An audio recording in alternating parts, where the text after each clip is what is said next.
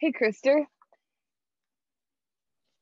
Yeah. So this is like super, I mean, it's on topic, but it's not on topic. I just had a friend message me this morning and kind of pick my brain on a couple different topics. And so then it got me thinking and everything. And so one of his questions was about, he brought up some of the books that were removed from the Bible. And he sent me this video of this girl talking about Genesis and how the world came to be and how like why Satan was so mad at God because of a woman named Edith and like all these things that from reading Genesis I can see that it's not super biblically backed. And so I kind of expressed that to him, but then he was talking about how some of the books of the Bible were removed, and he brought up I guess he didn't bring up a specific book, but I just kind of searched it, and it talks about like why were the seven books left out of the Bible. And I don't want to because it's Wikipedia. So I thought I'd just ask you. I don't know anything about books being removed. Obviously, I've never read these books because they're not in the Bible. Yeah. Do you have any light to shed on it? I know we only have like 5 more minutes of our break, but Yeah. Um, I I'd want to have a more detailed conversation with the person, because when somebody would say like, "Oh, what about these books that have been removed?" but they don't know what the books are, and they aren't able to explain anything about the books, then they don't actually know what they're talking about in that. And so the statement, yeah. why were certain books removed from the Bible, is it's a false statement, because there were no books removed from the Bible, because there was no Bible until the sealing of the canon in 397 at the Council of Carthage. And since then, nothing has been removed. And so there wasn't a Bible until 397, and no books have been removed from that list. And so to say that is a total misunderstanding of church history and biblical history. The reason that those books, now to say why were certain books not included in the canon, that is a valid question. But to say that some were removed is an invalid question. So why were certain books not included in the canon?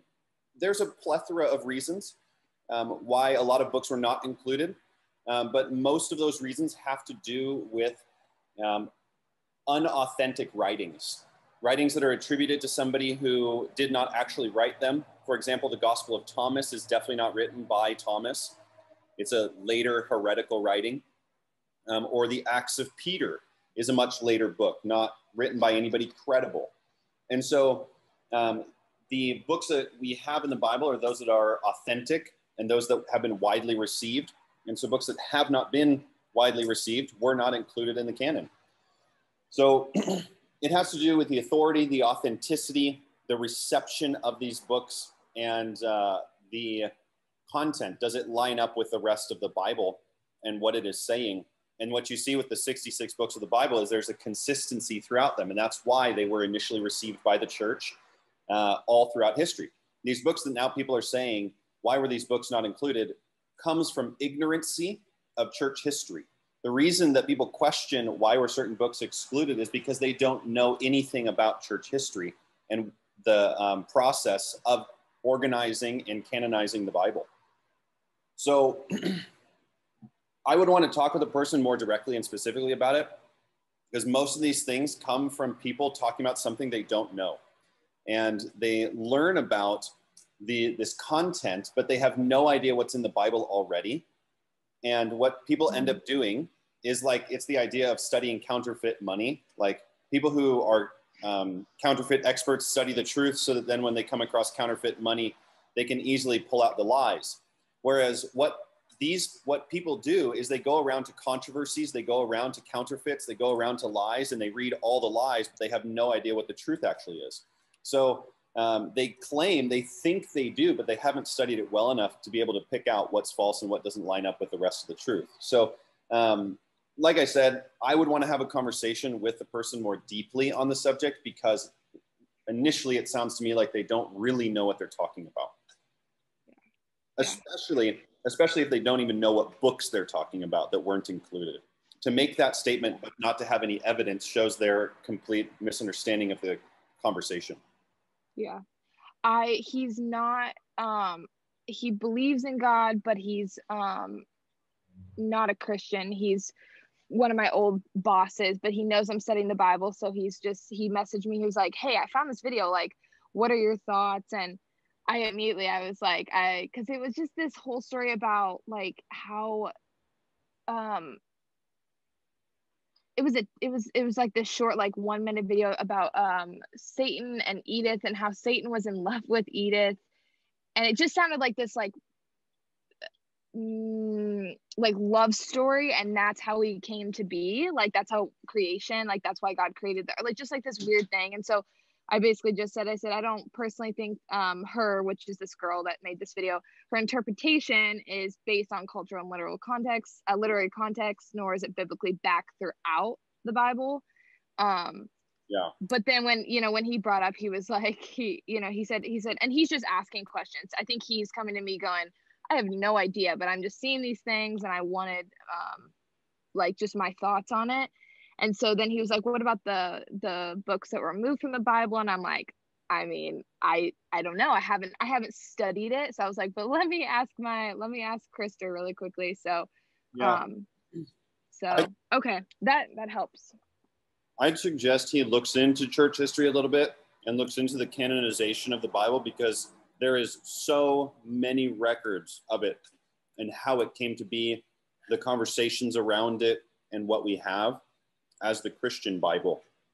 And yeah, if he's seeking the Lord and seeking faith, then that would be the place to start, because what the claims of ignorant people is that the Bible is false and full of myths.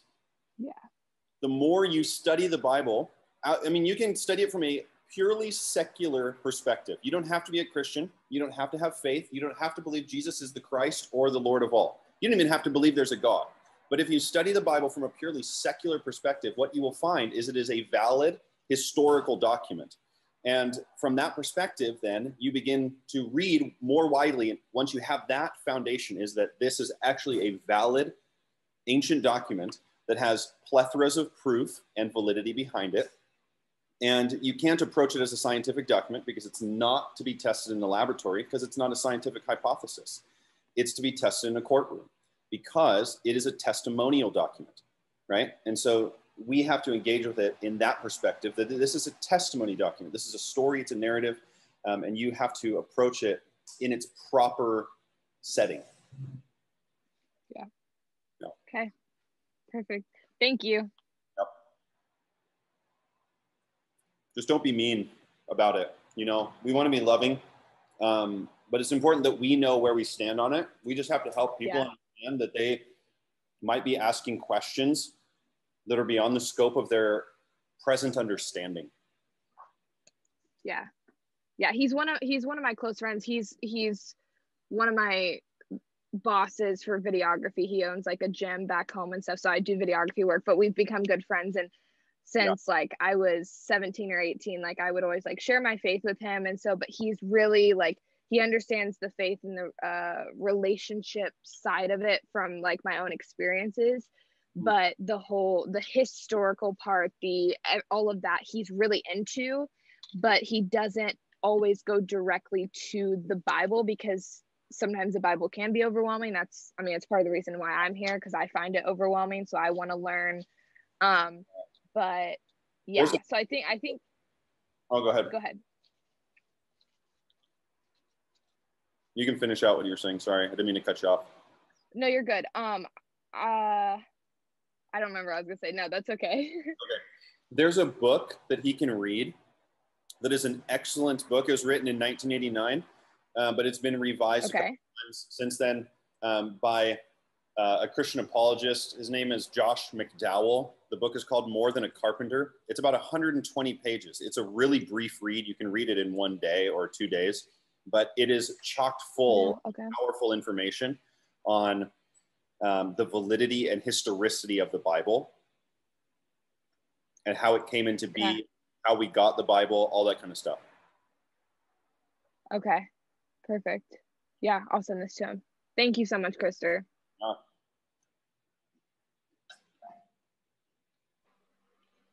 Christopher, I was wondering if you could repeat yourself on something real quick. I really liked what you said, but I didn't get it all down. They might be asking questions that they don't truly, when you were talking about them, do you remember what you said just recently? They don't, I mean, I think people who are asking those questions are asking questions that they don't understand what they're asking because they don't know enough about the topic to have a conversation about it. And so you start asking questions that you realize are not actually questions in the conversation. You know, man. I think that's good. I mean, so for example, I mean, like in the New Testament, okay, this is a big one. The words agape, phileo, or agape and phileo specifically, we talk about, because of C.S. Lewis's book, like Four Loves, he talks about, you know, agape is like this unconditional God love, and that phileo is this human brotherly love. And yes, sure. In classical Attic Greek of Homer, Aristotle, Socrates, that's exactly what it meant. You know, that's the kind of love that it means, is this brotherly love and more of a unconditional love. Get down into the 1st century, and that is not at all what it means. Both of them are used interchangeably. Contextually, they do not carry that deeper meaning inside of them.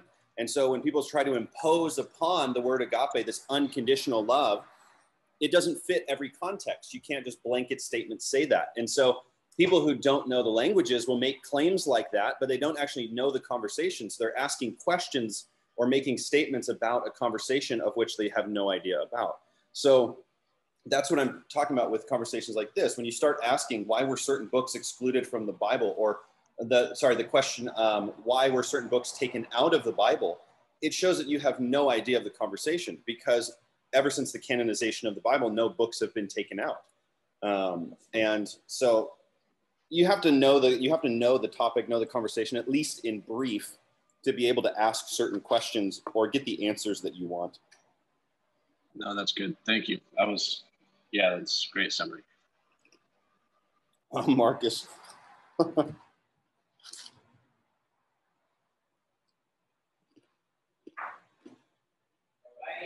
Okay.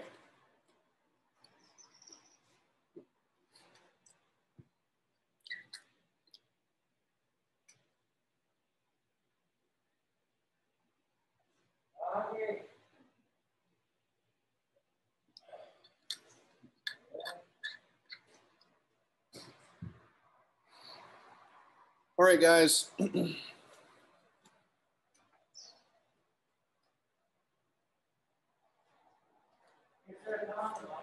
Oh, yeah. Thanks, Johan. Okay, so let's get started. We're going to jump into Exodus, and we're going to try to get through the first 9 chapters of this book. But I do want to mention something real quick so everybody can come back to their computers. This list of questions on page 12 and 13 of your manual will help you to do deeper observation on your charts.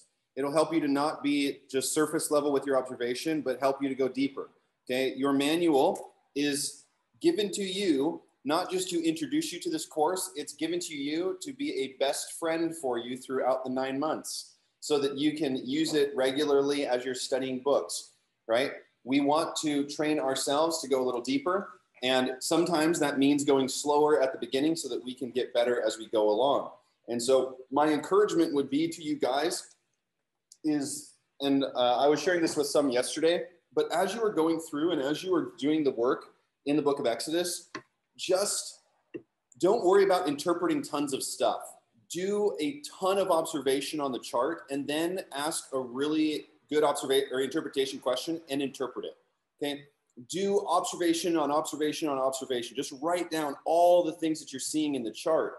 Don't just skim the chart and write a few things down. Even on genealogies, write the stuff down in there that's on the chart. So we want to be doing a ton of observation as we go through the books so that we can do good interpretation. So my encouragement would be, as you're going through, you have kind of gotten a feel for large books now after doing Genesis, because after doing Titus, you do Genesis. It's like we taught you how to swim and then we throw you in the deep end, right? So now doing the book of Exodus, you have a little better gauge on time, a little better gauge on charts. And so do a lot of observation on your charts, ask those follow-up questions, and then do like one interpretation per chart. Like just do one and do something on the chart that is either specific or broad. Don't just ask specific questions and don't just ask broad questions. Do a mix of both of those things. Look at the interpretation question section in your manual after the observation section. Again, the manual is there to help you, and your staff will continue to point you back to the manual, not just to tell you you need to do more observation, but to bring you back to the manual itself. So all of that to be said, you guys, we are in the process of learning and growing. We're in the process of training here. And so we are trying to train you in a method that, you know, we're helping you to become familiar with. And that is a little challenging sometimes. So let's jump into the book of Exodus here.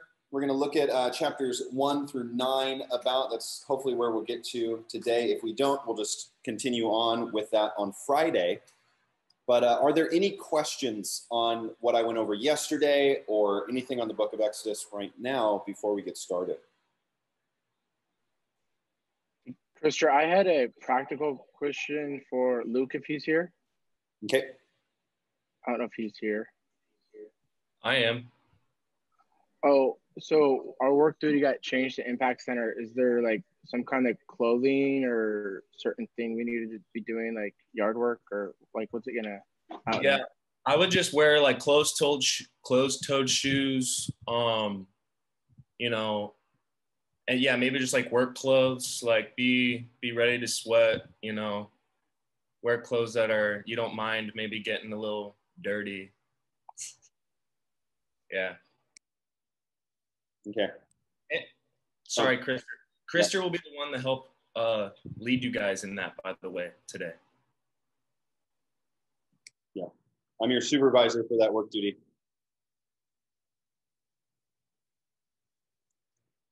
Okay. All right.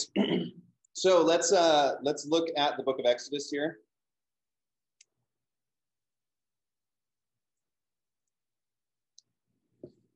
Okay, Exodus, powerful book. We went through a BRI yesterday and looked at a number of things. I'm going to share a bunch of stuff as well today with you that would be good to also include in your BRI and also to reference on your charts.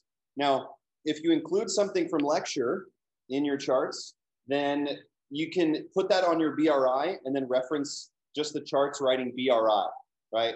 If it's on your BRI. But if it's not in your BRI, you need to cite it on your charts as where it came from. Okay, so either one of those, I think it's easier to put in your BRI, especially if you're typing it. It's better to keep it in your BRI for longer term usage and going back to it more easily. But let's jump in and look at the book of Exodus here. We're going to start in chapter 1. And right at the beginning, of course, we have the list of Israelites and them coming down and their people growing. And we talked about the Hyksos people and potentially that they were the ones who had enslaved them. If this is the new king, we talked about it could be the Pharaoh that rises up after the time of the Hyksos people, or it could be the Hyksos people themselves. I think when we read verse 10 here and it says, "Come, let us deal shrewdly with them, lest they multiply, and if war breaks out, they join our enemies." That seems to me like the Pharaoh, after expelling the Hyksos people, probably almost say the first, is the one who enslaves the people of Israel. The reason that seems likely is because if war breaks out again, right? Because if they've just overthrown their enemies, if war breaks out again and they join our enemies, right? So essentially they join the Hyksos people, the same ethnic background, Semitic people groups. I think that seems quite likely. And so they are enslaved and they're building these cities of Pithom and Ramses. Now, I mentioned the difficulties in this a little bit. And this could be one of those locations where a later editor updates the topography of the Bible. You know, they changed some place names, some geographical names. It's still the same place, but it's an updated name for the situation here. And they're building storehouses here. Now, what we know during the reign of Thutmose III, which I had mentioned, is that he is building in this region. Now, one of the locations he's building is the modern day city of Heliopolis. And that city is the ancient city of Ramses. So at that time, it was called Pi Ramsey. And so potentially that could be the place where they are building at the time. The trouble with the other one, Pithom, is that there is no city in ancient history called Pithom, right? There is no city by that name, but that name simply means the temple of the god of Atum, right? Or the place of the god Atum. And that could be what they're building, just defining it by that, potentially. Both of these places are places that we would know about, a temple of Atum and the modern city of Heliopolis. So the likelihood of them building in this region is very much seen in the geography. They're in the Nile River Delta. The same places they lived would probably be the same place they're building. Now, what are they building, right? They're not building the pyramids. They're not building buildings. They are building bricks, right? That's what Israel is doing. They're constructing bricks. So if you ever, have people talking about them building buildings, that is completely false. If you go to Egyptian records and history, Egyptians did not use slave labor to build buildings. They used Egyptian labor to build buildings because they wanted to maintain the integrity of the structure. And they knew if their own citizens would build the buildings, then the structural integrity of the building would be maintained, or they may not be able to trust slaves to do that. So the slaves were the ones who made the building material. They constructed the bricks, they chiseled the stones, they gathered stuff from the quarries, and they transported it. But it was the Egyptians who actually built the buildings themselves. So they build these storehouses or build the bricks for these storehouses. And we're going to see that whole brick scenario come up later on in a few chapters. But what chapter 1 does for us is it kind of presses the fast forward button, right? So last time Joseph came down to Egypt, and we see Jacob die at the end of Genesis, and then the death of Joseph. And then we kind of get this whole fill in the gap, right? All the people are multiplying. They've been put in slavery, and now they are multiplying even more. And we see the Pharaoh wanting to put to death these boys. Now, we did talk about in the BRI when this might have taken place. But what we see in the story of putting the children to death is the faithfulness of the midwives, right? That even in the face of an evil government that is wanting to destroy the children, that they preserve the children's life through shrewd means, right? They are dealing shrewdly with the Pharaoh. So I think the lesson really that's amazing from the midwives is that even though they are being told to do one thing, they fear the Lord more than they fear the king, right? They fear God first and foremost more than they fear an evil king. I think that is an important lesson here just to keep in mind, that nothing held them back from obedience to God or faithfulness to God first and foremost. And the stories of the midwives then and Moses are very intrinsically linked because they are saving these children and helping the mothers deliver these children. And Moses is one of those children, right? Moses is born during this time. The midwives are told to kill the babies, and he is put in a basket lined with pitch and sent down the river. Now, a few things about this is that the basket that Moses is put inside of is the same word used for ark in the book of Genesis. So when it says he's put into, where is it? Verse 3, right? She took the basket made of bulrush, dubbed it with bitumen and pitch. The word basket there is the word ark. The same one as from Noah's story, right? He gets put into an ark. And it's another parallel story, right? Moses is put into an ark in tumultuous waters of judgment, where he could be put to death and he could float down the river and die. But God brings him to the dry land where he's drawn out of the land into safety, right? And he's brought into the household of Pharaoh. So you get a lot of parallels here. Be keeping in mind the parallels in the Bible, right? So many stories are repeated, and this is traditional Hebrew literary style, repetition with variation, right? So this is an important parallel here. Now, Moses is drawn out of the water, and it says, right, his name, he's given that name because he's drawn out of the water. Now, the name Moses sounds like the word draw out. So Moses, even in his infancy already has this prophetic destiny. The same way that he was drawn out of death and chaos in the water will be the same way that he draws the Israelites out of oppression and chaos in Egypt. So already he has this destiny spoken over him, which I think is amazing, pointing towards his future. Now, if you look at the name Moses, it sounds a lot like some Pharaoh's name around this time, Moshe. And so Moses' name is a Egyptian name, right? And it sounds like the Egyptian Pharaoh, Moshe. So I just find it interesting here, just in connections with that. Now, Moses was raised in the household of Pharaoh for about 40 years. We get that kind of snapshot here in chapter 2, that he's raised in with a great education. Acts chapter 7, verse 22. So that's Acts 7:22 tells us that Moses was trained in all of the wisdom of the Egyptians.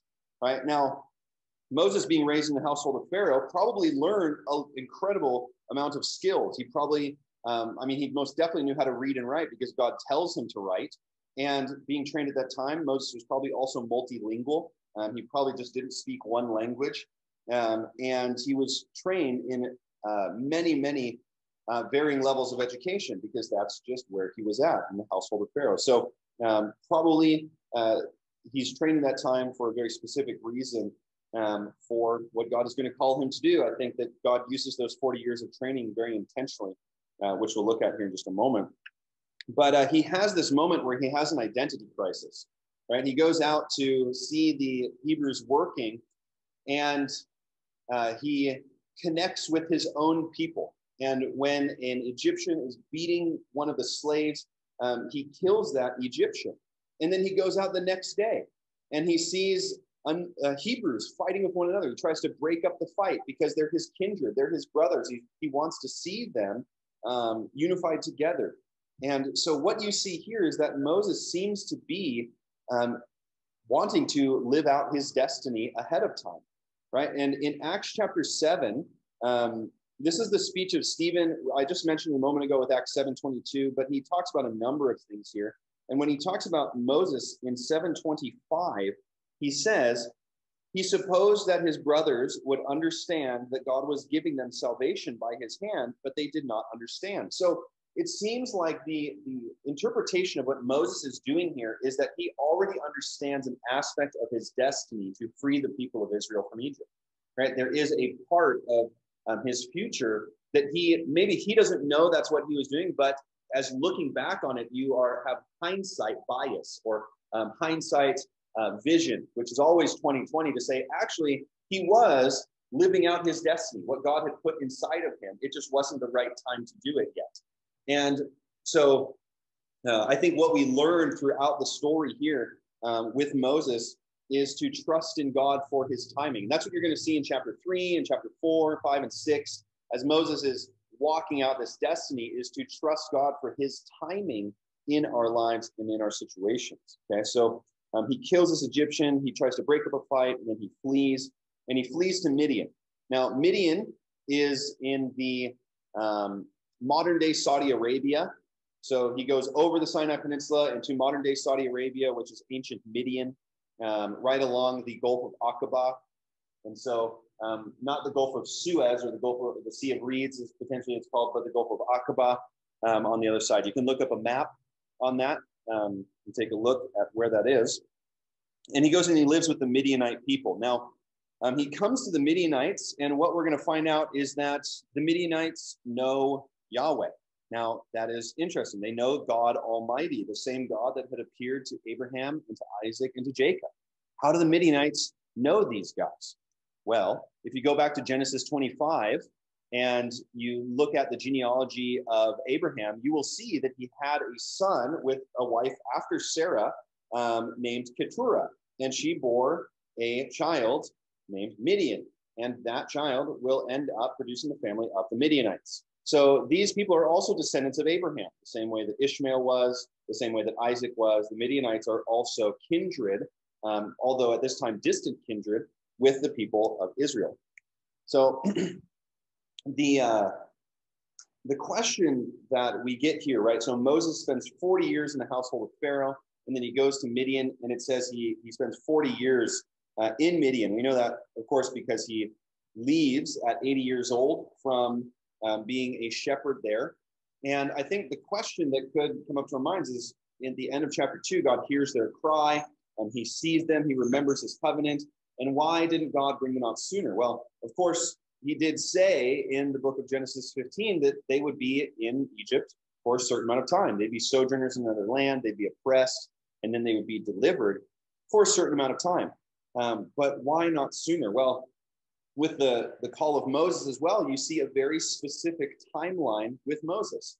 Right? Moses spends 80 long years getting ready for the call of God on his life. Right? And with Moses here, Moses has, I would say, the second most important role in the entire Bible.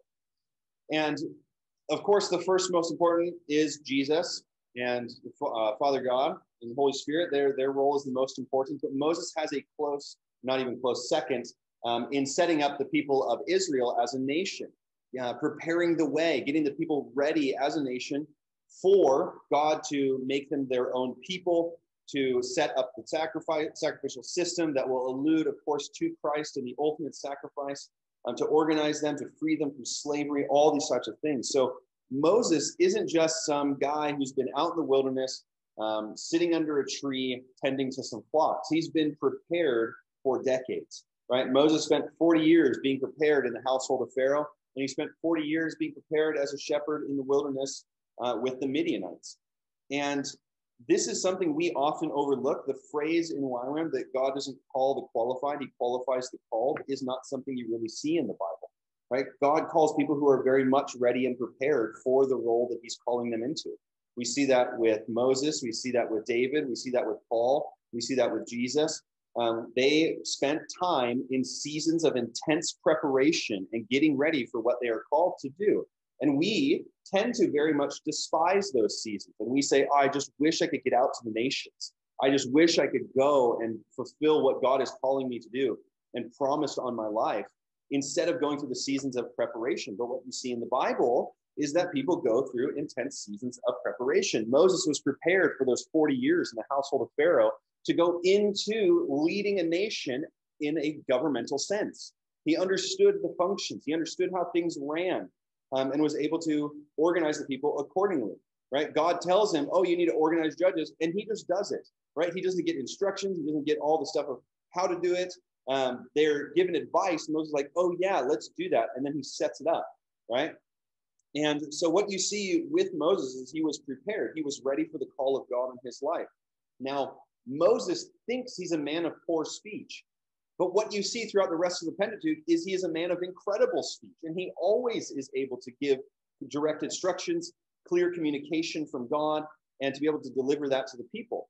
Now, while he does doubt himself, God sees the potential in him and calls him to it. And so, you guys, the season of SBS is not a season to be despised, it's a season to be cherished, because God is preparing us for what he's calling us into in the future. And there may be much more preparation that we have to go through. Right? But SBS is definitely a part of that God has called you to in the season. And so, of course, we want to invest and get as much time, get as much as we can out of the seasons of preparation that God has for us, right? And it might seem like it's a long time for Moses, but he's being prepared for a very important call on his life. And so the Bible will look at his season, and the Bible will use preparation periods all throughout this time throughout the Bible to talk about how God is getting people ready. So with Moses here, he's shepherds for 40 years. And this idea of a shepherd was picked up with Abraham, with Isaac, with Jacob, not with Joseph, but with Moses then. And then it would be picked up with David, and it would be picked up in the prophets incredibly heavily, that shepherds are considered the leaders of the people of God. And when it talks about a king, it talks about them as a shepherd. So when Jesus says, I am the good shepherd, he's not just saying, I'm a nice guy who takes care of sheep. We like to call it that. We like to say that. But Jesus' analogy is much more deep than that. And he talks about shepherding as being a leader and a king over his people, because that's the biblical understanding of a shepherd. So we start to get those parallels here with the story of Moses. Okay, now we transition then. Moses is out with his flocks. He is in this desolate area at the mountain of Horeb, right? So this is the same place that the people of Israel will spend 1 year in Mount Sinai. It's the same mountain. And he's out there at the burning bush, or out there in his flocks, and he sees a bush that's burning, but it's not consumed. Now, Moses has been a shepherd for some 40 odd years. And I don't know if you guys see a bush on fire, maybe it's not that shocking of a deal. And you just kind of let it go. And you're like, oh, there's a bush on fire over there. No big deal. But then as you're out there for a little bit longer and you see, oh, it's not burning up. Like it's not turning black. The fire's not dying. And he goes over to inspect, well, what is going on, right? Because he sees that it's being burned, but it's not being consumed, right? So of course, he's probably out there seeing it for a little while before he starts to go over to it. Right? So pay attention to the details in the story. He only goes over when he sees it's not being consumed. Okay. So so Moses goes over there and he is called to come over to the burning bush, and God tells him that this is holy ground, right? Take off your shoes because it's holy ground. This is the second time in the entire Bible where the word holy is used. The first time it's ever used is in Genesis chapter 2, verse 3, when God says, keep the Sabbath holy. But this is really the first time you ever see it used in any kind of context of something physical as holy, more than an idea that is holy, right? So quite an interesting deal. God shows up here, and it is a very holy place and holy moment. Now, God heard the cry of his people. Right? This is the covenant that he is reminded of at the end of chapter 2. He hears the cry of his people. We looked at that with Sarung and the repetition in this chapter, seeing their suffering, seeing their oppression. And God is going to recount the promises that he has made to his people in history. And he's going to remind them that this covenant that was made with your forefathers is something that I am remaining faithful to, because I didn't make the covenant with them. I made the covenant with myself and included them. Right? Because God was the one who went through the animals in the fire pot or the smoking pot and the flaming torch. God made the covenant with himself in that moment, and he is going to be faithful to his covenant. This will be a theme that drives the entire Pentateuch, will be the promise of the land, right? All through every single book of the Pentateuch will be the mention of the promised land. The people will receive the covenant of God, the covenant that was made to Abraham, to Isaac, and to Jacob. That will be a repetitive theme. And so when you see that, write that down, make a notice of that, because it will come up all the time. Now, one of the things that I've always thought is kind of funny in this chapter, I still smile about it when I see it, and that is the sign from God in chapter 3, verse 12. So Zacchaeus, would you read out 3:12 for us? Yes, sir. Yes, sir. All right, 3:12. He said, "But I will be with you, and this shall be the sign for you that I have sent you. When you have brought the people out of Egypt, you shall serve God on this mountain." Now, I don't know about you guys, but when I ask for confirmation, I want it before I do the thing that God's asking me to do, right? And God says to Moses, your confirmation of my call on your life is that you will do the thing I'm calling you to do, right? You'll know that it was me when you come back here. Then you will know that I called you. Now, that takes a ton of faith. It takes a ton of faith to say, okay, I'm going to do the thing he's called me to do. And once it's accomplished, then I will know that it was God, right? We always want to know ahead of time. We want to have that peace ahead of time, but that's not what God gives to Moses. God gives him a call of trust and faith to say, once you've done it, then you will know that I was the one who did it, right? I think it's a very faith-building moment here for them. Let's see, on this next passage, we're going to move on, chapter 3, verse 13 through 15. Would you read that, Luke, for us? Absolutely. 3:13 through 15. Then Moses said to God, if I come to the people of Israel and say to them, the God of your fathers has sent me to you, and they ask me, what is his name? What shall I say to them? God said to Moses, I am who I am. And he said, say this to the people of Israel, I am has sent me to you. God also said to Moses, say this to the people of Israel, the Lord, the God of your fathers, the God of Abraham, the God of Isaac, and the God of Jacob has sent me to you. This is my name, and thus I am to be remembered throughout all generations. Okay, so God reveals himself here saying, I am. And it is the point that God is making. This is where we get what is called the tetragrammaton, and that is the letters YHWH, Yahweh. And no one knows how it's vocalized exactly. We say Yahweh out of presumption, but we're not really sure. There's so much talk about this. We could talk about the tetragrammaton for an hour just to discuss it. But simply to say, the phrase means I am who I am, or I am your God, right? That is the simple thing, right? God is. Now, this is in contrast to Abraham, Isaac, and Jacob. So they are the central people that are brought up in this passage. And God is not just the God of Abraham, Isaac, and Jacob. God is the God of the people of Israel. And that is the reminder here to the people of what this phrase means. It is not like it is big. It's a whole idea. I am, right? I am existing in myself. I am basically self-sustaining. We can get into all of the theological depth to it, but the simplest way to read it in the text is that he is not just the God of their fathers, he is their God as well. And what that means is that God won't just be faithful to Abraham, Isaac, and Jacob. God will be faithful to the generation that he called, right? To these people. He is still our God, not just their God. Now, this is quite common in important moments in Israel's history. If you notice throughout Genesis, there's a number of times where people will give a name to God, right? The God who provides, the God who sees, the God who is there. Those kind of phrases, and that is the same thing that's happening here. God is revealing a deeper portion of his relational identity to his people. And that's what we see, is what is God revealing in his new thing as he gives a new name for himself, right? As he reveals his name deeper to his people. And that is, there is a relational aspect to God. And that's going to be the whole central point of the law.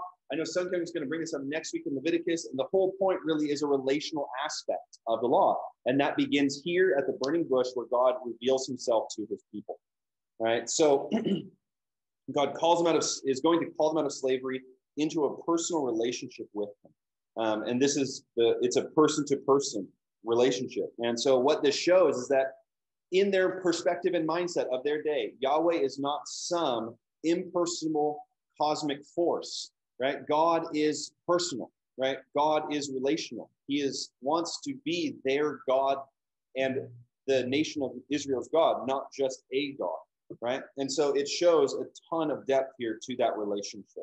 And I think that's a super important deal. So God repeats a lot, I am the God of your fathers, but the emphasis really is on I am your God. And you can think about the consistency and all. There's so much to consider. The consistency of God here, consistency of his character in light of the changing nature of the Egyptian gods, how they change as the seasons go along, and there's different gods for different things. God is consistent.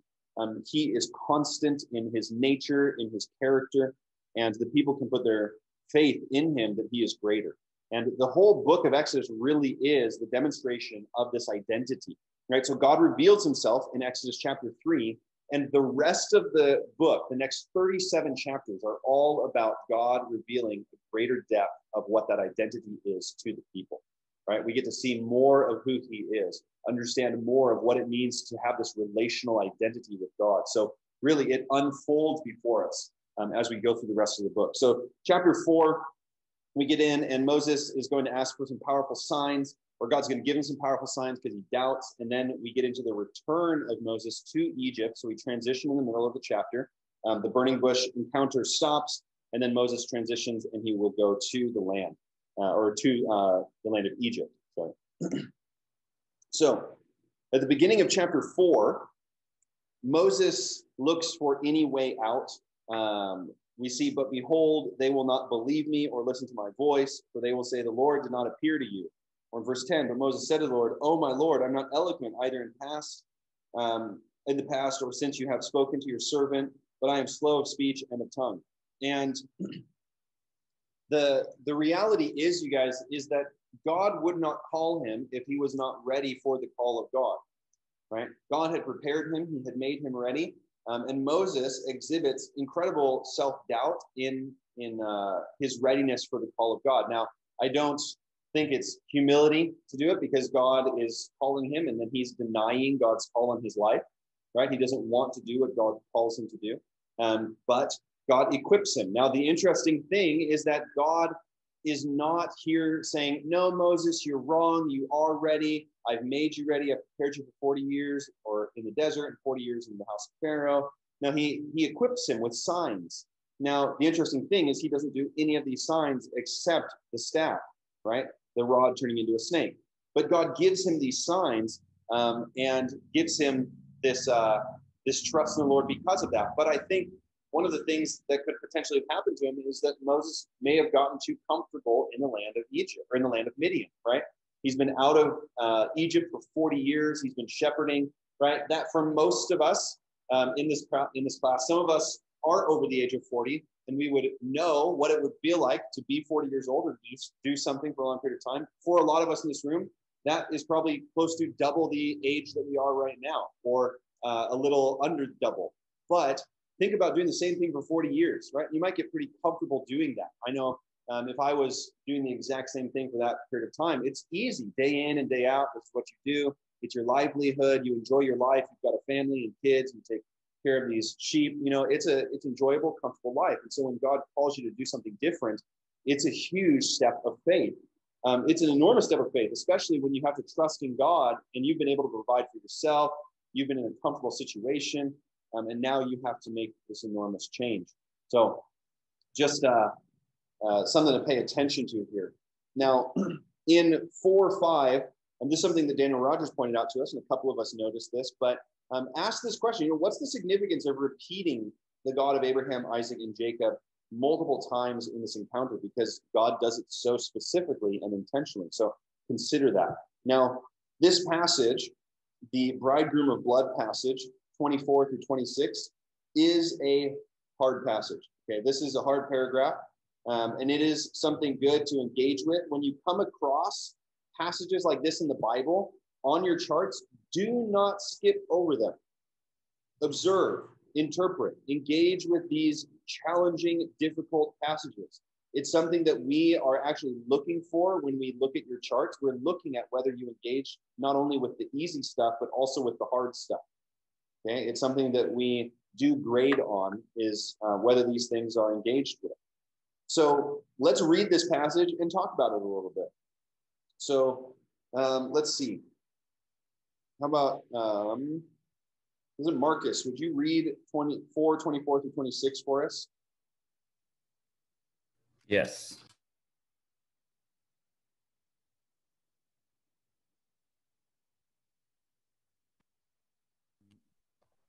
All right. At a lodging place on the way, the Lord met him and sought to put him to death. Then Zipporah took a flint and cut her son's foreskin and touched Moses' feet with it and said, "Surely you are a bridegroom of blood to me." So he let him alone.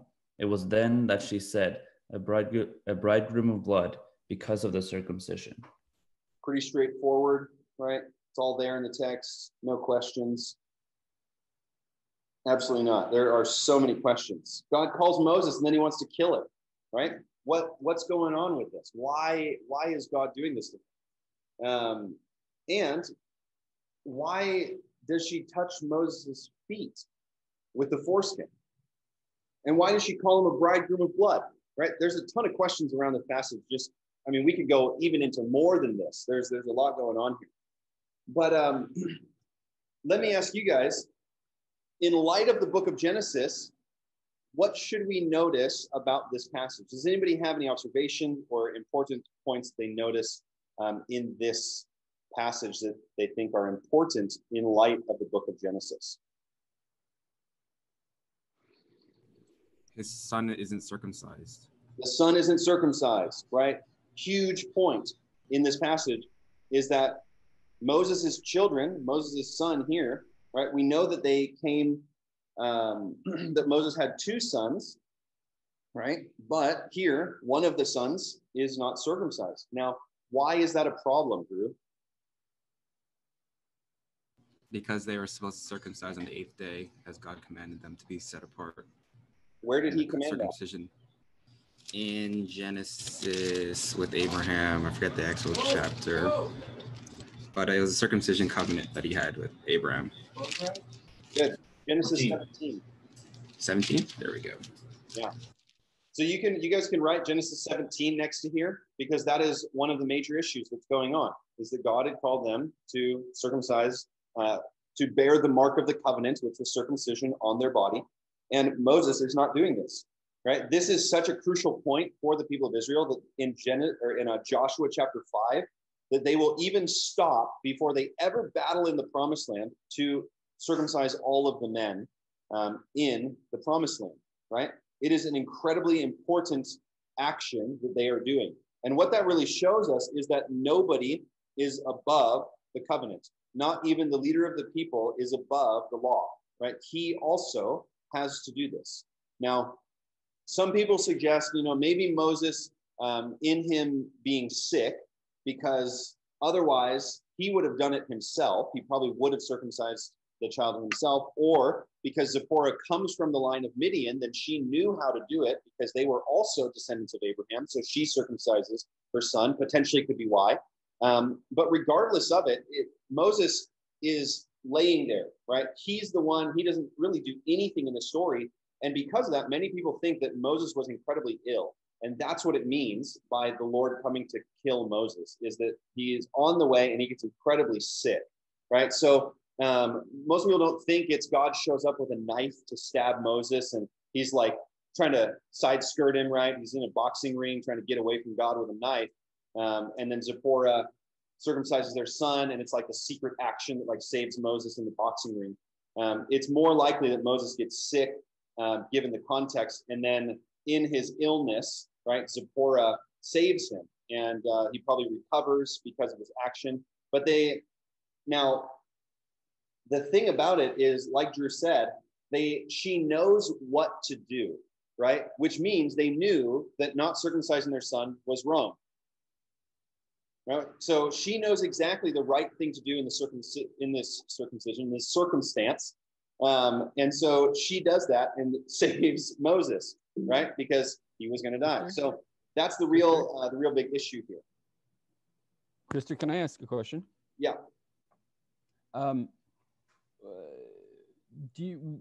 Why would you interpret this more as an act of disobedience over the idea that the whole people, somewhere along the line in their enslavement, simply lost their understanding of the covenant of Abraham, Isaac, and Jacob? Does that make sense? Yeah, potentially that could have happened as well. But like I mentioned, the Hebrews were not the only people that practiced circumcision. Egyptians practiced circumcision. And so if it is, then the question would be, even with even if they weren't doing it for the religious purpose, they're probably, because of the place that they live, were probably still doing it for the cultural purpose. So why hadn't Moses actually circumcised his son? And also that Midianites did practice circumcision as well. And coming from the line of Abraham, probably, I think that is a central point to it. So they might have lost the cultural practice in their time, but we clearly see that was a command given for all people who wanted to be included into the covenant people of God. So I do think that that's the central point or central reason, because of what it says at the end, where it says, because of the circumcision, right? So clearly that is the action that saves him. So the whole issue of Moses being sought to be killed is tied to that, the failure to do that. Can I ask a question too? Sure. So why does she need to touch Moses' feet with the foreskin? It's a loaded question, Yona. So, like I mentioned before, Hebrew does not have a word for sex, and the whole subject of genitals and sex is taboo And so it will actually use the word thigh and the word feet to talk about genitals. So when it says it, she touched Moses' feet with it, she might not have touched his toes, right?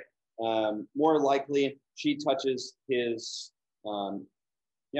his manhood, his penis, whatever you want to say. I'm not uncomfortable saying it, but she probably touches her son's foreskin there. Now, people think that the reason that she does that. Now, what makes this passage so challenging is there are so few details. All right, we just know what happens. We just know God came to kill him. She circumcises him, and somehow that saves him. All right, circumcises his son and saves Moses. Okay, so we're not sure on a lot of details, and that's what makes this passage so hard. So what people suggest then is that Moses may not have been circumcised, and the action then is meant to save him because of his illness or because he might be close to death. So in doing that action to him, they don't want to endanger his life if he's at the point where he's close to death, or if he's in danger for his life in some way, some reason. We don't know what it was that God came to seek to kill him. We don't know what was going on with that. So there are a lot of questions that revolve around this.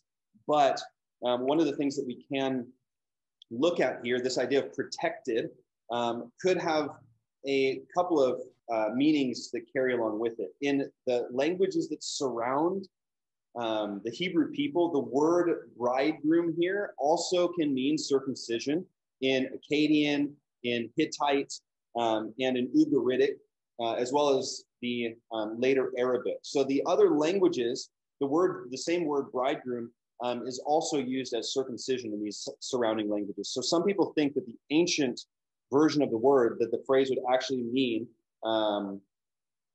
he was protected through blood, or protected through circumcision. Sorry. So that could be the idea here. Instead of bridegroom of blood, it's the idea of like circumcision by blood, or protection in that way. Just what's been suggested. I will be honest with you, there is not an easy answer for it. I'm just trying to give you guys the facts in here, and then you can draw from that what you will. But yeah, I think the whole point is that Moses was not walking in obedience to the covenant of God that had been laid out in the book of Genesis. Hey, Krister, I had a question. Sorry. Yeah, AC. Oh, yeah. Zach. Go ahead. I'll go after you. Fast forwarding to chapter 6, it talks, Moses says he has uncircumcised lips. Is he not circumcised either? Or we're not sure. It seems that phrase is used for impure, like I'm not good at speaking, is how he used it. It could be a reference to that, but it seems like a more of a figure of speech, a metaphor, than it is a literal statement. Some people do suggest Moses might not have been circumcised, which then ties into this idea that Daniel had brought up about the people not knowing the covenant.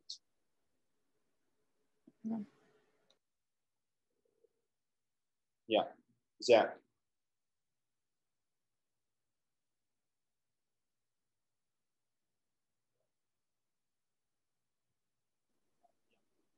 Yeah, so in person, similar to, can you hear me?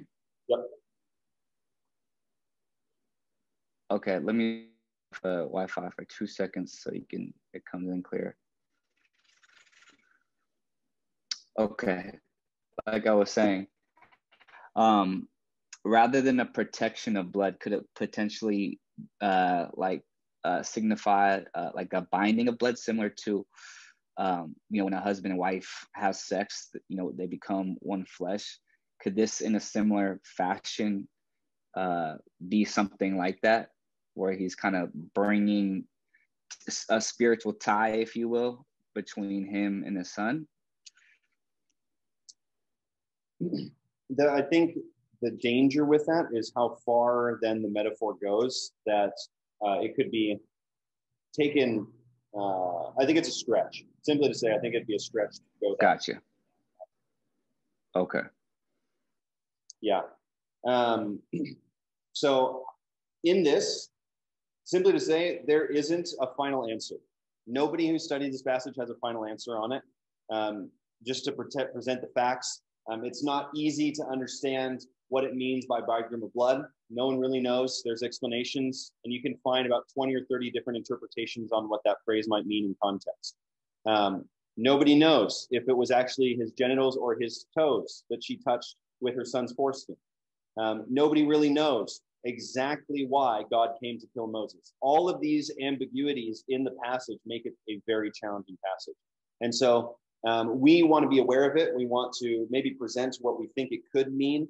But at the end of the day, we're not going to find out what it means through our couple of minutes of study in the passage when people spend hours and days and weeks and months trying to figure out what it means, reading many different sources. So yeah, just to be aware that it is a challenging passage here. But one thing I do want to talk about for a moment here before we transition to Moses coming back to Egypt and the issues here in 5:6 through 9. Is this word El Shaddai, because after the burning bush encounter, we see that God had said that the forefathers didn't know me by the name Yahweh, but they knew him by the name God Almighty. So the name El Shaddai is the name that is translated God Almighty in the text. But this name is not easy to define. In fact, we don't get the translation God Almighty from Hebrew. We get the translation God Almighty from the Greek. Okay, so we get it from the book of Job in the Septuagint. Septuagint is the Greek translation of the Old Testament. So the name El Shaddai is an incredibly hard phrase to translate because of what it would literally mean in the Hebrew text. Because El is God, but Shaddai is a little harder to translate because the word shad means breast. So if you look at it in an ancient sense, you could say God of the breasts, and maybe you look at symbolic pictures of the provision of God or his sustaining of the people, that kind of thing. But even then, that is an incredibly hard sell because of the taboo nature of sexuality in the Hebrew culture. So it's highly unlikely that this would be a valid translation for this phrase, which is why then the English Bible goes with God Almighty. So the other thing is that Shad in other cultures means mountain or hill. And the surrounding cultures, in fact, the ones that Abraham came from, the ancient Mesopotamian and Akkadian culture, they use the word Shad for mountain or hill. Now, it's not a hard connection to make between breast and hill in the mind of imagery, right? So if we're connecting that idea, it's not hard to make that connection. So God of the mountain could potentially seem like a much more likely translation because God appears at many mountainous moments throughout the story, right? As Abraham is looking over all of the promised land, God says, this is going to be your land. It's up on a hill where he can see things. When he goes up to sacrifice Isaac, he's up on a hill, Mount Moriah. When Moses meets him in chapter 3, he meets him at Horeb, the mountain of God, which is going to be called. They come back to Mount Sinai in Exodus chapter 19, when they go up when they go up to the promised land, they start to conquer the promised land. The only land that they take is the hill country, because this territorial mindset of God's, right? They think the hill country is where Yahweh has the power. In fact, you see this in 2 Kings, that even other nations think that God of Israel is the God of the mountains. And so they say, your God must be the God of the mountains, so we will fight you in the plains. And so they go out to the plains and they fight Israel. And that's where they find out actually God is God of everywhere. But it seems like other people thought of God as the God of the mountain, or God of the mountainous wilderness, or the mountainous areas. And so we see this with Mount Carmel, we see this with Moriah, we see this with Sinai. The whole land of Israel, the areas that the people occupied was the mountainous regions. And so it is likely that the people thought of God in that way. Now, if you live in Egypt, where there are no hills and no mountains, and it is a flat land as far as the eye can see, maybe you think your God has no power, right? There is no mountains here, right? There's no place for God to meet us. And that is what is going to shape chapters 5 through 9, is that God is not restricted to one location, right? God is not at one mountain. He's not at one place, but he has power over all of the other gods. And that's what really chapter 5 through 9 are communicating, and even on into chapter 12 as they celebrate the Passover here. But Daniel Heffley, would you read chapter 5, verses 1 through 2 for us? Yeah. Afterward, Moses and Aaron went and said to Pharaoh, "Thus says the Lord, the God of Israel, let my people go, that they may hold a feast to me in the wilderness." But Pharaoh said, "Who is the Lord, that I should obey his voice and let Israel go? I do not know the Lord, and moreover, I will not let Israel go." All right, so this is going to be kind of your interpretive key for reading the entire passages from 5 all the way through 12 or so. This question of who is the Lord, right? Who is this guy you're talking about? And I have no idea who the Lord is, and I'm not going to let you go. Now, in Egyptian records, there is good record of them allowing slaves to go and worship at shrines in the desert. They would allow them to go on pilgrimages, to go out and worship at certain places. And so this request by Moses is not out of the ordinary culturally for the Egyptians. But the fact that they're asking to go worship a God that Pharaoh has never heard of is the big deal, right? He's like, I don't know who that guy is. And so he starts to get skeptical about it, right? This sounds fishy to me. And so the whole situation is showing who this God is, and then going to let the people go completely. So this could seem to be what comes up a number of times, is that the people would go out and worship and then return, but Moses clearly is asking for the people to be set free completely. So we get this deal with chapter 5, and because of this request, then Pharaoh puts obviously more burden on the people. And then you get chapter 6, and God promises deliverance, but the people don't want to hear this, right? They're being put to more work and harder labor, and they do not want to hear what Moses has to say. And I think that is incredibly discouraging to Moses and to Aaron. And so in 6:2-9, they recount these promises. And in 6:10-13, it says, "So the Lord said to Moses, go in, tell Pharaoh, king of Egypt, to let the people of Israel go out of his land. But Moses said to the Lord, behold, the people of Israel have not listened to me. How then shall Pharaoh listen to me? For I am uncircumcised of lips." And so Moses is kind of complaining here. He says, no one's listening to me. Not even our own people are listening to me. How should Pharaoh listen to me? And he's throwing himself a pity party here. And it says, but the Lord spoke to Moses and Aaron and gave them a charge about the people of Israel and about Pharaoh, king of Egypt, to bring the people of Israel out of the land of Egypt. And Moses is throwing himself a pity party. No one's listening to me, God. No one is going to respond. Pharaoh won't hear me. And instead of God coming to him and he's like, it's okay, Moses, just try again. It's, it's a learning experience for all of us. No, Moses kind of God puts his arm around Moses' shoulder and just says, you got to get back out there, buck up and be a man, right? That's what this idea of charge means. He's not being an encouraging, comforting, nice situation. He's like, you got to get back out there and show me what you're made of. And Moses is being trained by God. God, we want him to always be comforting and encouraging to us. And sometimes he's going to come and speak sternly to us and direct us and guide us and give us a firm hand. He's not always going to be the sweet, comforting one that we want him to be. Why? Because he's a father. And fathers are there to be comforting, and they are there to guide you and teach you and train you. Right? And so that's what we see with the story of Moses and Aaron here. And so they get back out there and they stand before Pharaoh and they stand before the people of Israel, and they do their jobs, right? They do what God had called them to. Okay. And that's what we see. So in chapter 7, here's Michael's picture, right? Christian Bale of Moses. They go out and they confront Pharaoh. So chapter 7, this is the first confrontation. And this is one of the greatest confrontations that we see. So we get the first sign here, right? And I would rather refer to the plagues as signs and not as plagues, right? Because there's a purpose behind each one of the things that are done. And that goes back to chapter 5, verses 1 and 2. Who is the Lord? And every single one of these signs is an answer to the question of who is the Lord, right? So chapter 5, verses 1 and 2 is going to be your interpretive key for these passages. And so in chapter 7, we get the sign of the snake. So they go before Pharaoh and they tell him to let his people go. Now, Aaron throws down his staff, turns into a snake, and the Egyptian magicians do the exact same thing. Now, how they do it, nobody really knows. There isn't a good answer for it. Did they actually turn it into snakes, or is it just an illusion?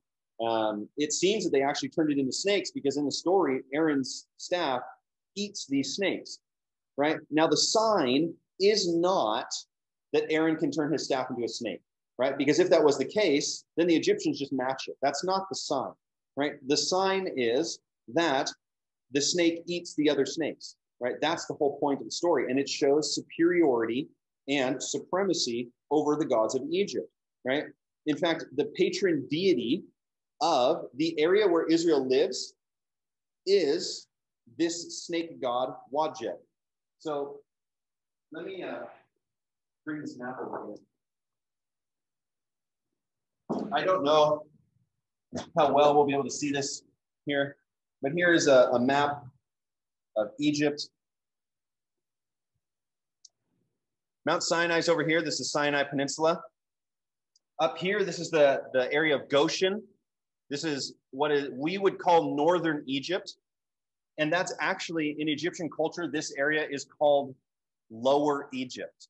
Okay, so they talk about it in reverse. Why do they talk about it in reverse? Because the River Nile flows from south to north. Okay, so this area is Lower Egypt because the Nile River flows this direction, flows to the north. And so this whole area is Lower Egypt. The patron god of this area is Wadjet, a snake god. And the staff of Aaron, the snake, eats the snakes of the Egyptian magicians, showing God's supremacy and superiority over the land and the region where the Israelites are currently living. Okay, so that's the whole point of what's happening here. We'll bring the map back if we need it, but I don't think we will the rest of this lecture. Krister, could you say that again when it comes to it was in reverse or upside down or that concept? So Lower Egypt is northern Egypt and Upper Egypt is southern Egypt. Geographically. Okay, thank you. And the reason is because the Nile River flows south to north. Most rivers flow north to south. But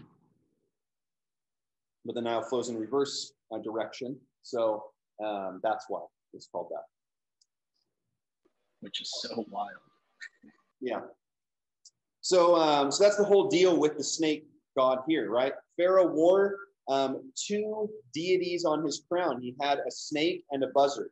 The snake is the patron deity of Lower Egypt, where the Israelites lived, and this buzzard or this bird of prey that was on his crown was the god of Upper Egypt. Okay, and so God is specifically asserting his authority over the region where the Israelites are living, saying, I am the God of this area. You thought you were, you thought this God was, and you served this God, but it's actually me who's more powerful. And that's going to be the answer to everything that's going on here, is this picture, these ideas. So the question, yeah, who's more powerful? And that's what God is answering. Now, the plague here, I'm going to go for about another 10 minutes or so. We'll let out at 10:40 or 11:45. So I'll get as far as I can, and then we'll pick up with tomorrow. But these signs, the first sign is the water that turns to blood. All right. Now, the water that turns to blood, there are questions. Did the water really turn to actual human blood or animal blood or fish blood, or what kind of blood was it? Right. Or did it turn, did it grow algae?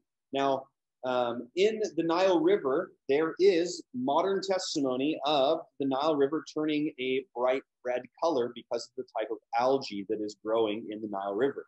So some people think that the Nile River turning to blood was actually algae growing in the water rather than the water itself turning into blood. And the reason the Egyptians are able to dig through the dirt or the sand near the Nile is because the sand would filter out all of the algae. If the water had turned to human, fish, or animal blood, the dirt does nothing to filter the water. So when they're digging for water near the Nile, it's acting as a filtration system. The water that was in their jars that turns into blood also would have been water that they had gathered from the Nile previously that had the algae in it, and it grows in the water. So that could be something that happens here. It could be that it is actually blood and it turns to blood. But then we would want to explain how they're digging for the water in the dirt actually would then purify the water. How does that clean or cleanse blood out of the water for them? But the deal with the Nile River is the central economic, social, religious piece of Egyptian geography and culture. Okay, the creation stories were centralized around what land rose out of the Nile, or what gods rose out of the Nile River. It was the center of their economy, all their shipping up and down the river. It was the center of their livelihood in fishing and gathering from the Nile River. It was a central part of everything they did. In fact, the papyrus that grew along the Nile River is where we get the first papyrus made in the world. And it's where we have records of mathematics and writing that advanced in this culture, because papyrus was so abundant because of the Nile that grew along the Nile River. So all of this stuff is affected by this first sign. We have fish that are dying in the river and stinking in the river. Now, could be because of blood, could be because of algae, that they die.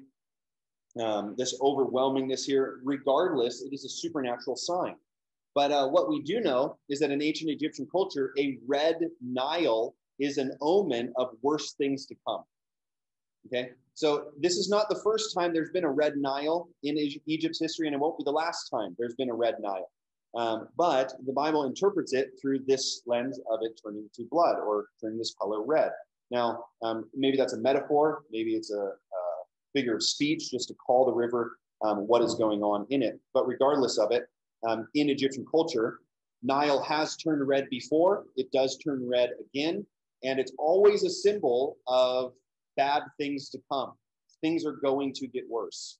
And that's just exactly what happens here. Now, this sign is against the gods of the Nile. Hapi, who is the god, specifically the god over the Nile River, and Hatmet, who's the goddess of fish, or the goddess over fishing. So it confronts these two gods and shows superiority over these deities.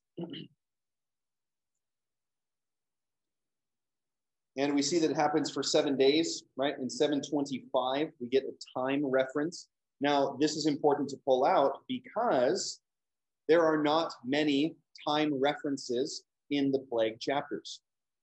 So when there are time references, pull those things out. We're going to look at this with the grain and with the crops that are affected by the plague of hail in chapter 9.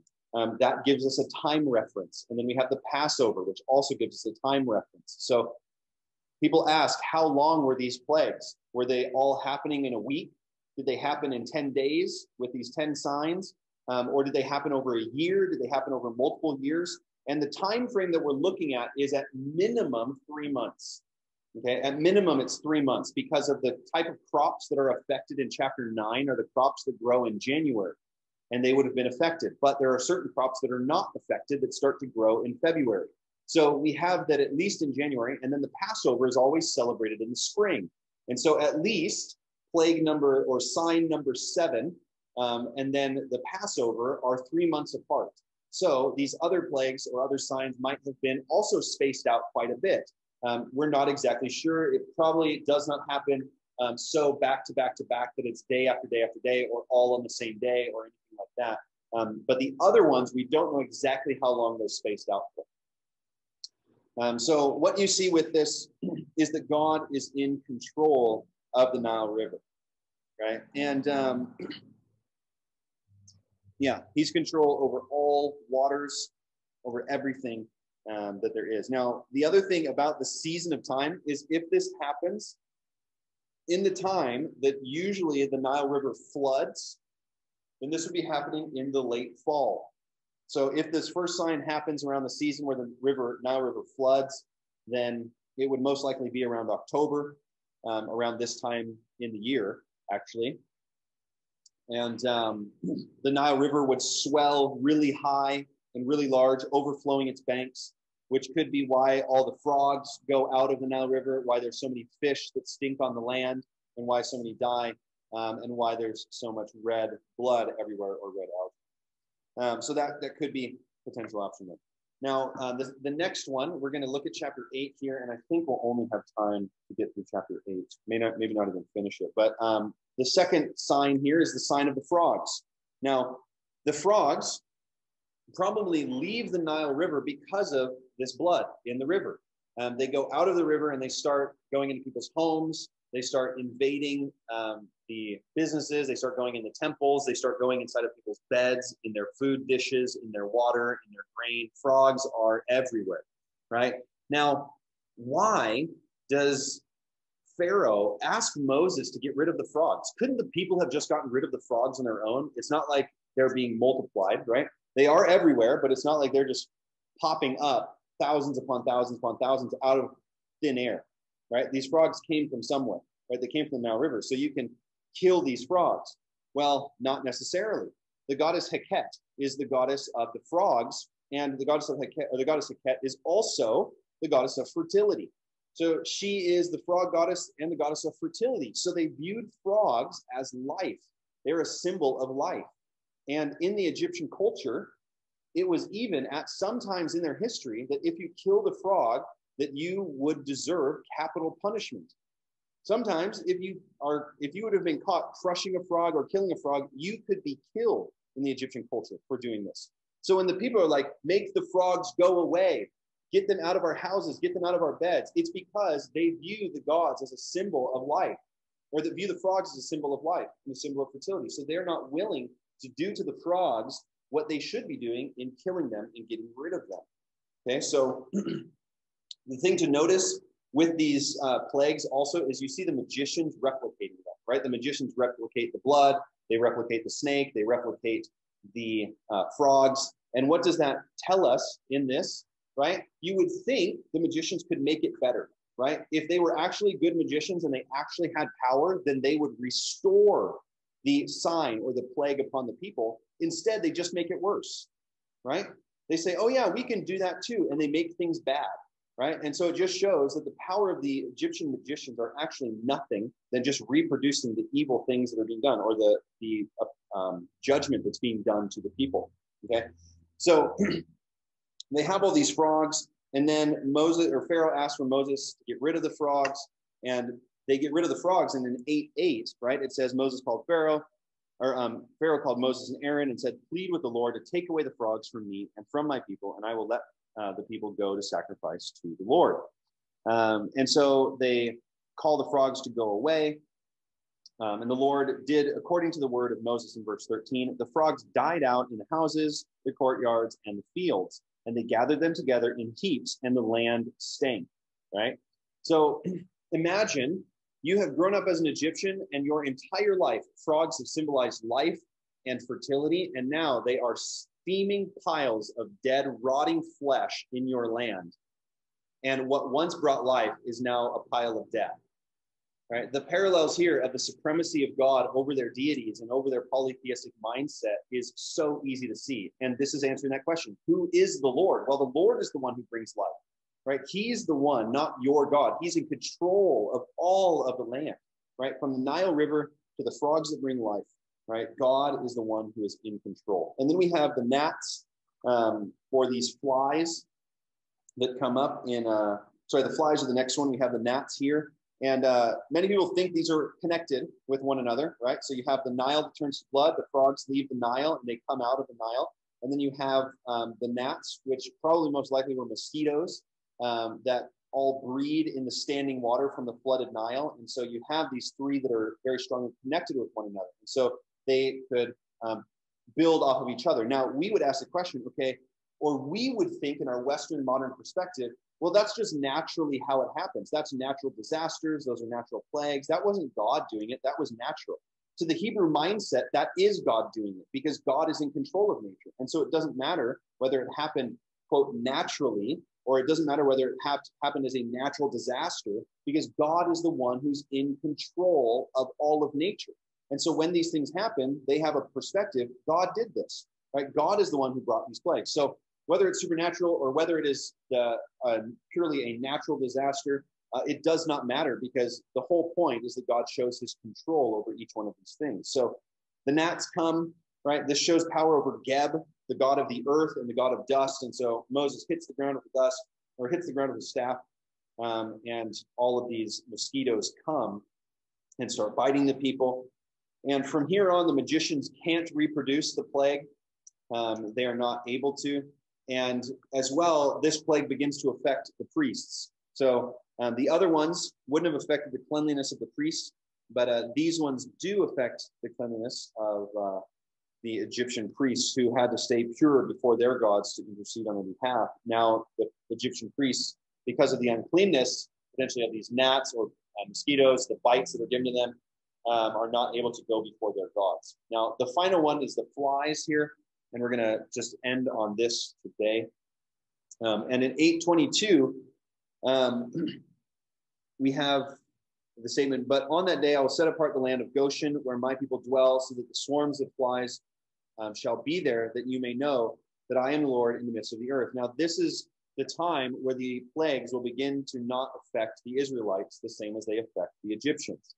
Okay, so that's an important designation. God is going to say, I am not only in control of everything, but I'm in control enough that these things will affect you and not my people. Right? And that's what we see with the flies. The god of the flies is Uchit, and the reason that there is a god of the flies is because there are specific types of flies in the Egyptian area, and these flies are dangerous flies. Okay. There's two options for these flies. The first one is a gad fly, and the gad fly is a blood-sucking dog fly.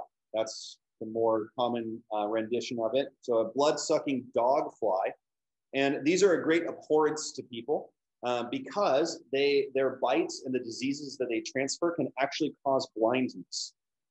Okay, so that is something that they are concerned about. The other one that it could be in this area of the world is an ichneumon fly, and that type of fly deposits larvae into living things that larva feeds on the flesh of the animal and ends up killing it or coming out of its flesh. Now that's super nasty. And that is right. It's really nasty. Well, the next thing to come is the death of the livestock. So these two flies then, or the type of fly, could influence then the next plague, the death of the livestock.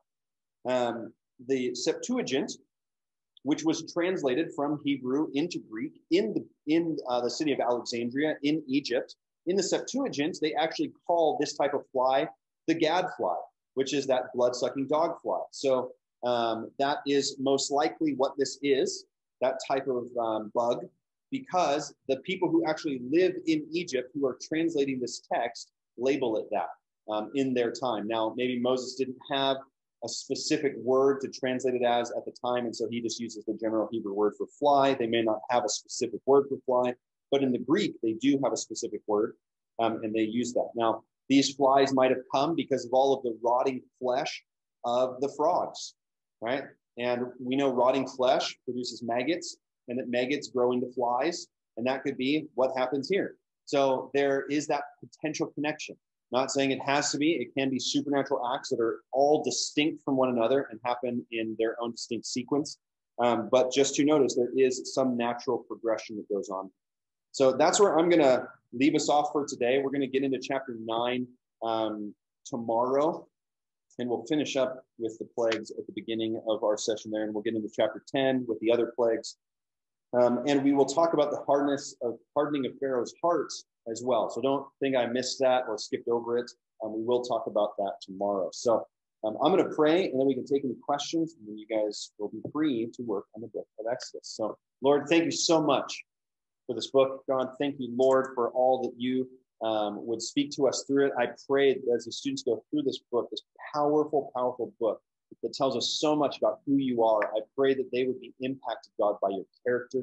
They'd be impacted by these stories, Lord. They would have a greater understanding of who you are, Lord, and that you would really move them, God, in seeing who you are, Lord. I pray that you would open up the book of Exodus to them, and they would encounter you through it, Lord, as they pray, as they chart, as they work on their BRI, God. I pray that they would just be enthralled by who you are, and be radically impacted by the book of Exodus. In Jesus' name, amen. Amen. Are there any questions? If not, you guys can. Yeah, Christopher. Oh, yeah. Sorry, I have a question, and Sarong, you might have actually answered it through Messenger. I haven't checked yet, but my question was about future books you were talking about. So we would do, for Leviticus, we would do the read out loud, then we would do PTs, and then you said that we would have to do, they'll have the rough horizontal and checked before the first lecture. Is that saying we're doing all 3 of those in one day? Yeah. You start with the read of Leviticus at 8 a.m. It'll take you roughly about 2.5 to 3 hours. So you'll be done around 11 or so. Then you can start your PTs and eat your lunch in about 30 minutes or 40 minutes. And then you can finish your PTs before you go to work duty or so in about 4 hours total. And then you can do your work duty, you can come back, you can have dinner, and then you can do your horizontal before 10 p.m. What about that workout we need, right? You can fit that in before you start your class in the morning. Before you have your first read, wake up at 7 o'clock, you can work out for 30 minutes and you can eat breakfast after that, after you shower, and then you can do your out loud read. Wait, so you're telling us that there are people who finish it in 3 hours? The book of Leviticus. Sharks? It's okay. All is well. It's the SBS is going to teach you a lot of time management. And if you guys are concerned about time, you can talk to Daniel Heffley, who has 3 kids and a wife, and is doing SBS right now. Or you can talk to me, who's got a 21-month-old child and is leading the SBS, and I can help you out with time management also. It's not so much a time management, it's much more of like reading it quick. And you'll pick up on that also. This is where you're also in a reading school, and that is a skill that we are learning as well here, is how to read well. And it's something that you will get better at as you go along through the school if you are intentional about it. That was Krister putting his arm around you and telling you to man up.